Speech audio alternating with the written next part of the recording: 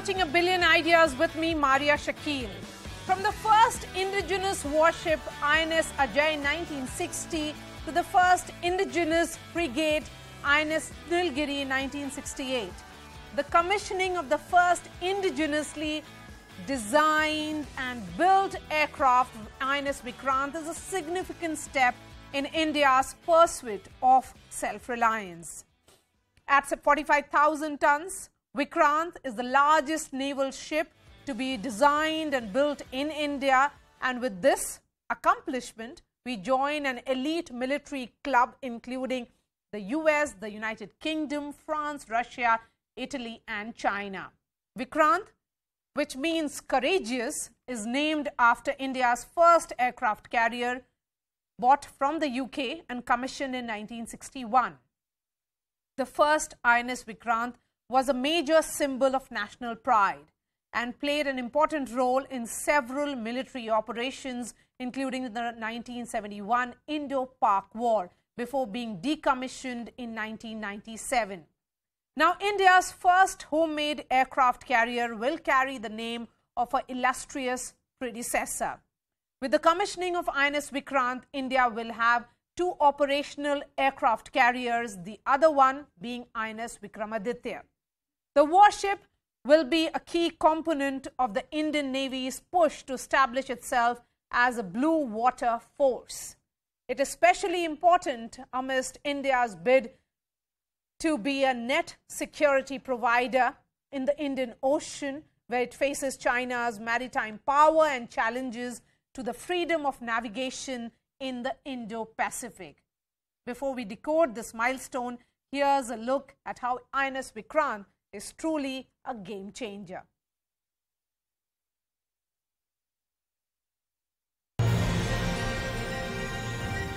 A show of New India's naval prowess and an Atmanirbharta milestone like no other, reflecting a quantum leap to design, build and operate a state-of-the-art aircraft carrier. The highlight of an iconic commissioning ceremony at the Kochi shipyard beyond the unveiling itself was the majestic flypast of naval choppers and jets. 3 Chetak helicopters led the flypast above the event, followed by Made in India advanced light helicopters. The Sea King anti-submarine Bravo 42B and the Made in India Dorniers were a big plus. ये स्वदेशी सामर्थ्य, स्वदेशी संसाधन और स्वदेशी कौशल का प्रतीक है। भारत के पास प्रतिभा थी, अनुभव था, लेकिन हमारे लोग इस कुटिलता के लिए मानसिक रूप से तैयार नहीं थे। हम कमजोर पड़े और उसके बाद गुलामी के कालखंड में अपनी ताकत को धीरे धीरे भुला बैठे। अब आजादी के अमृत काल में भारत अपनी उस खोई हुई शक्ति को वापस ला रहा है। आज भारत ने गुलामी के एक निशान, गुलामी के एक बोझ को अपने सीने से उतार दिया है। Infrastructure-wise, the 45,000-ton carrier is a tech and manpower marvel and a mini-city in itself. 14 lifts that transfer aircraft and ammunition personnel and provisions, 8 dining halls for officials, 11 kilometers of passages and lobbies, 2,400 spaces, 2,200 compartments with cabins for women officers and Agniveers, and some 2,500-kilometer-long cabling. With a 76% Indian component, INS Vikrant is a celebration of India's Atmanirbharta edge. इसके airbase में जो steel लगी है, वो steel भी स्वदेशी है। ये स्टील डीआरडीओ के वैज्ञानिकों ने विकसित किया, भारत की कंपनियों ने प्रोड्यूस किया। एक युद्धपोत से भी ज्यादा एक तैरता हुआ एयरफील्ड है, एक तैरता हुआ शहर है। इसमें जितनी बिजली पैदा होती है, उससे 5,000 घरों को रोशन किया जा सकता है। इसका फ्लाइट डेक भी 2 फुटबॉल ग्राउंड के बराबर है। विक्रांत में जितने केबल्स और वायर्स इस्तेमाल हुए हैं वो कोची से शुरू हो तो काशी तक पहुंच सकते हैं। Keeping with the Government of India's initiative, the Ujala initiative, we have LED lights installed throughout the ship. Now with these LED lights, not only it increases the luminosity, it has higher reliability and it reduces the overall life cycle maintenance cost of the ship as well. We don't mind having, lighting up the operational requirements for the operational requirements.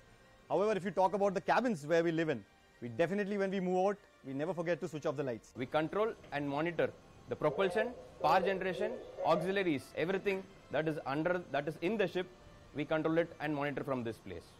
This is the pinnacle of automation in marine engineering and marine technology on board an Indian naval ship. The hangar of INS Vikrant can accommodate up to 20 aircraft of various configurations at any given time. They can be serviced there and also be parked if INS Vikrant is at sea. But why is an aircraft carrier and aircrafts on board flying them such a difficult task? Because you're not looking at a static airfield. This place where I'm standing when INS Vikrant is at sea will constantly move forward and backward, right and left, and God forbid, if there are choppy weather, then there will be that corkscrew movement as well, making it even more challenging. INS Vikrant will eventually be capable of an air wing consisting of 30 aircrafts comprising MiG-29 fighter jets, Camov-31 MH-60R multi-role helicopters, in addition to indigenously manufactured advanced light helicopters and light combat aircraft. With a travel range of 7,500 nautical miles and an AK-630 close-in weapon system, the carrier catapults India to among the world's leading naval forces. Isn't this clearly a military game changer? Let's decode this with Vice Admiral Shekhar Sinha joining us, Captain DK Sharma and Vice Admiral Randhawa. I really appreciate your time. I'm going to begin with you, Vice Admiral Sinha. Many say India has arrived. India has now acquired indigenous capability and capacity to build aircraft carriers, diesel and nuclear-powered submarines and light combat aircraft. How significant a milestone is this commissioning of INS Vikrant? Arya, firstly, thank you for getting me on your program. I think it's I would say that in the history of shipbuilding, the warship building, this is the greatest milestone that I can think of. It is a technological marvel. The latest technologies have been sort of used in this. That is number one, which I think Admiral Randhawa will be speaking more on it. But let me tell you, the aircraft carrier is a machine, is a platform around which India's maritime strategy is built. India has always envisaged 2 carrier operational carrier task groups or carrier battle groups as they are called. And we have had only one at a time at any given point in time, except for a short time when Vikrant and Virat were both available. So now we are back to having 2 carriers again. And Navy's dream of having 2 carrier battle groups for the 2 seas, the Arabian Sea and the Bay of Bengal, for eastern and western seaboard, will be now fructified. It's a very important day, both for the fleets, the Indian Navy, and for the country, which is required to protect its sea lanes of communication, which are very long, starting from from the Horn of Africa right up to Malacca Strait, and on the other side right up to the Gulf of Aden, to the Gulf, the Straits of Hormuz. So I think that in such a huge task, and the geopolitical situation is altering every day, yes, and we do not know how it is going to turn out 5 years from now. So I think, Maria, it's a very important milestone for the country and for the Navy. Yes, and take that thought forward, Admiral Randhawa. At about 3 times the original, it isn't just the biggest warship designed and built in India, it is also fully a Swadeshi design. The emphasis that right from the steel till the final shape, it's pure Swadeshi design. How significant is it to have that Make in India idea and Atmanirbhar idea, that it is about self-reliance? It's certainly a very creditable achievement. of our designers, our naval designers. From corvettes, frigates and destroyers, they have taken a gigantic leap and designed a large aircraft carrier, the likes of which has never been designed in this country ever and neither built in this country. So overall, it has been a team effort of our designers, our naval staff, our professional directorates, the Cochin shipyard, and the indigenous manufacturers who stepped forward to take up the challenge and produce this marvelous ship, which has given India a place in the navies of the world that can build and operate their own aircraft carriers. And Captain Sharma, the Cabinet Committee on Security cleared this project for construction in 2002. We can ask why it took India, with its engineering base, 23 years to commission this ship. Good evening, Maria, and good evening to you, both my seniors and all your viewers. As sirs, both the admirals have already brought out, yes, you're right, it has taken us good about 2 decades, but Maria, see the points in between them. There were major milestones achieved. First, we made our own steel. We did not import any steel. Before this, whatever warship grade steel was being used for manufacturing of ships was imported, whether it was coming from Russia or wherever it was getting sourced from. But this was a landmark where we said no to imported steel, and hence came the role of DLRL, DRDO, Indian Navy, and many other like the Steel Authority of India, which took up the challenge. And it took us quite some time to get our own steel. That is why the cutting of steel, which happened in 2005, and we were able to lay the keel of the ship in 2009. Yes. And thereafter, the ship was, started, the construction started, and it took us 4 years to launch the ship in water in 2013. So you see the timelines, how I'm saying. First, you get the CCS approval, then you take a decision, a conscious decision that we are going to go Atmanirbhar, which means that we will make our own steel. That is, okay, for the benefit of the viewers, I will just break it down to 3 components in warship building. That is, when a ship is made ready, we have 3 components. One is to float, to move, and to fight. So the first part is to float. How do you make the ship? So all this sourcing of steel and other infrastructure or a material which has been used, nothing has been imported.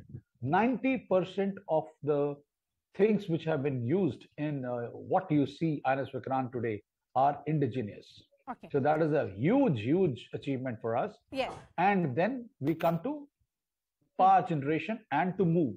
What all is required to move Vikrant? So as of, whatever the news reports are coming and whatever the press releases have come out, almost 50 to 60% of the machinery is indigenous. Again, a huge feather in our cap that we have been able to get this machinery or the parts or the equipment sourced from India, have confidence in our own industry, entrepreneurs.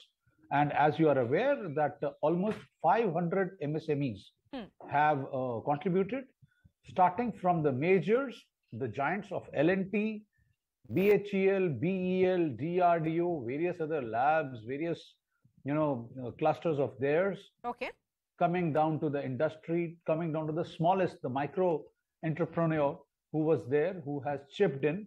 So it became a whole of nation effort, and it was a cautious decision that we are not going to buy it. Having said that, this is how you can cater for 23 years, and also last 2-3 years have been very, very tough on every one of us. Yes. It was all COVID pandemic. We had to have so many more protocols added to it, that if you have to work, you have to maintain a safe distance, how to get into the ship, how to get out of the ship, and what all can go wrong in this situation. But Okay. yes, hats off to Cochin shipyard, hats off to the Warship Design Bureau, DGND of the Navy, Okay. the crew of the ship, Yes. who have put everything together and made it a reality on Okay. 2nd September when the ship was dedicated to the nation and commissioned by the Honorable Prime Minister. Let me bring in Admiral Shekhar Sinha here. Do you think this will put an end to the usual military bureaucratic red tape? Let me give you an example. The present status of HAL building capacities for Tejas as well as upgradation work for existing Mirage 2000 fighter fleet be best left unsaid. The same can be said for the Indian public sector shipyards as well. They are routinely, I would say, hit by delays and cost overruns. Do you think this becomes crucial, particularly at a time when we are looking at changed ground realities in terms of diplomatic positioning and also strategic positioning vis-a-vis India, China, Russia, Pakistan? Maria, it's a very important point that you have made. As far as the warship building is concerned, there may have been delays for reasons other than what is our ability to build. The point is that India has been building its warships from late 60s. And we have been, by and large, almost all ships are built in India, except for very few, and they are only exceptions. So I would say that as far as warship building is concerned, except that you've quoted it has taken 23 years, and Captain Sharma has rightly given you the timeline, I don't think that shipbuilding has been such a stagger. But coming to HAL's question, Maria, unfortunately, the aerospace industry in our country didn't develop as much as the warship building. And it has always been a tough task for the HAL to produce the aircraft which are required by our Air Force. And therefore, the Air Force was intensive in flying the foreign-built aircraft, and it was being manufactured under license. That too, almost 90% of the items used to come from mainly the Russians. So for HAL, it is going to be a big challenge. And I see that from the time this government has come into power, Prime Minister Modi's government, they have really given it a big push. The Ministry of Defense has given a big push. The defense PSUs, HAL is one of them. And these PSUs have been their leash has been tightened, and they have been given timelines and seen that they comply with it. The second important aspect, Maria, is that now the government has permitted the industry to export their weapon systems and platforms. And that has given new sort of impetus to the people who are working in the field.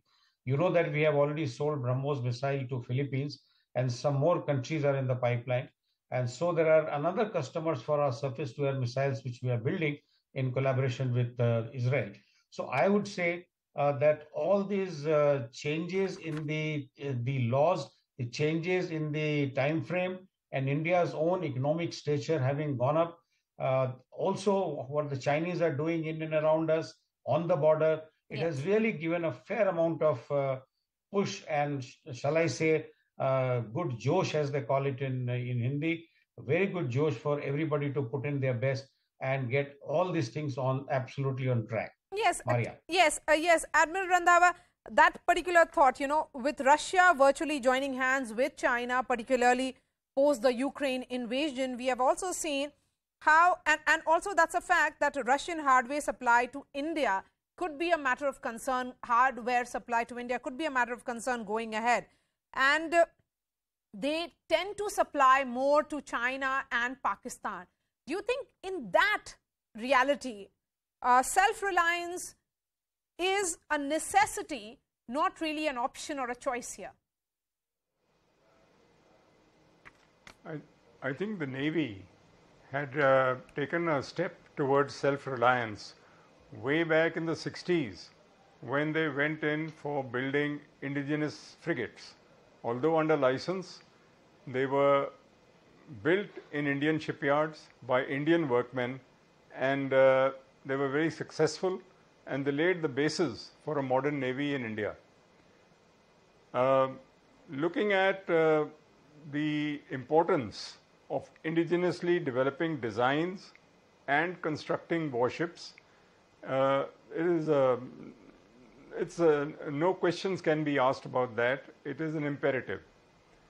At the same time, the financial support or the fiscal support for Navy needs to be looked at afresh, because naval assets are cost intensive.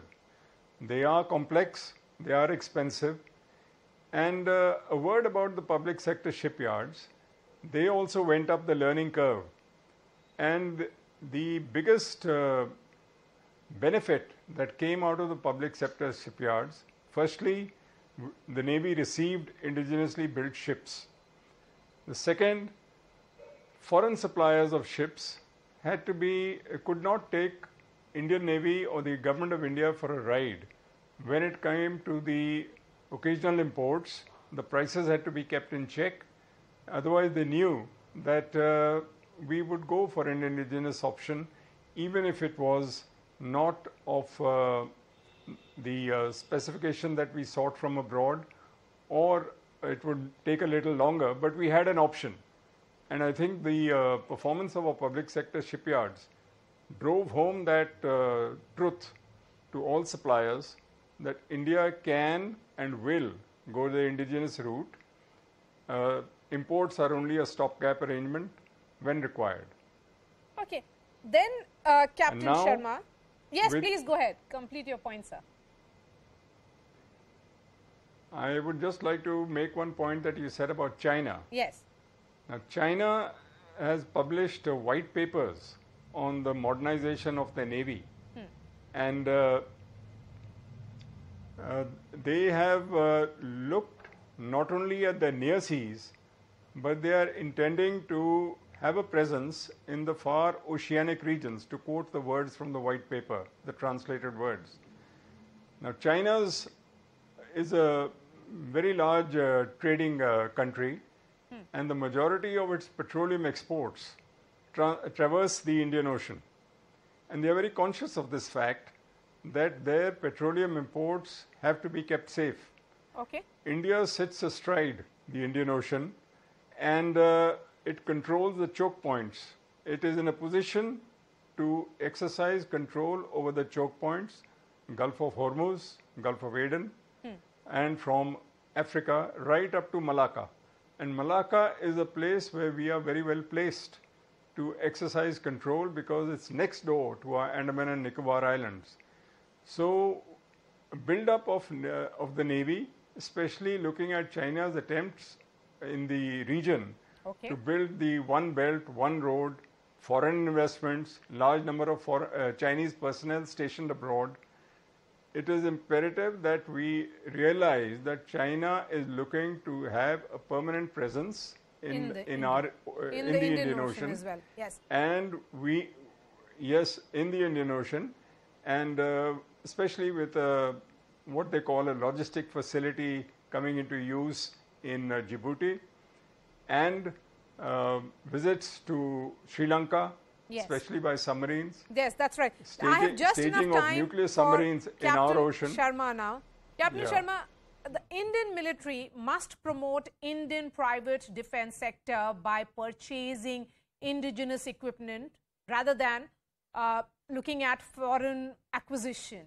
Do you think that should be also key here while we really laud and celebrate INS Vikrant? Maria, I must tell you that Indian Navy, for sure, what I am saying, I am fully responsible for that. From the turn of the century, we have produced world-class ships, whether it is the Delhi class, whether it is the Shivaliks, whether it is Kolkata class, or the one which we are now producing, Visakhapatnam class. And you can see the technological marvel which INS Vikrant is. The PSUs, the PSU yards, also the yard under the Ministry of Shipping, that is the Cochin Shipyard, have taken up the challenge in a very, very positive way. And today, our ships are, if not better, as compared, or if not better than the Alray Burke class of the US. Our ships are matching them point to point in capability, in sea keeping, you name it.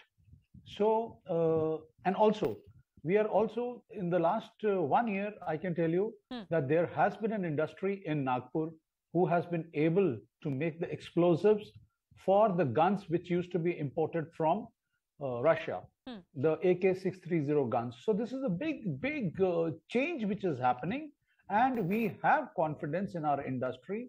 And I'm telling you, the way we have taken strides in making drones, it is only a matter of time that India will be exporting this. Mark my words. Okay. Today's report of CIPRI also says that India stands at 23rd number on the list of net exporters of defense equipment. All right. I'm sure this is going to jump up and jump up very rapidly because the ecosystem which is being created in our country, Yes. the defense PSUs, the DRDOs, Yes. the industry, the private industry, you name it, the Bharat Forge, the L&Ts, the Mahindras, the Tatas, everybody is chipping in and the results are seen now. Slowly, you will find that as the MOD keeps on increasing the negative list of imports, that means a few things will not be imported, Okay. period. So All right. where is the alternative? The alternative is already, coming up. You come to the DEF Expos, you come to the various exhibitions, and you see it's a mind-boggling kind of a transformation which is happening. And I'm not saying that this has happened overnight. It is a result of last a decade plus, where the confidence on the industry was right. the government of India, the MOD, Okay.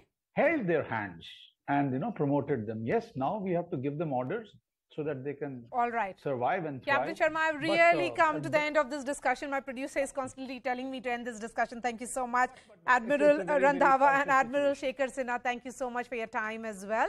That's all from me. I'll be seeing you next week with another edition of A Billion Ideas. Thanks so much for watching.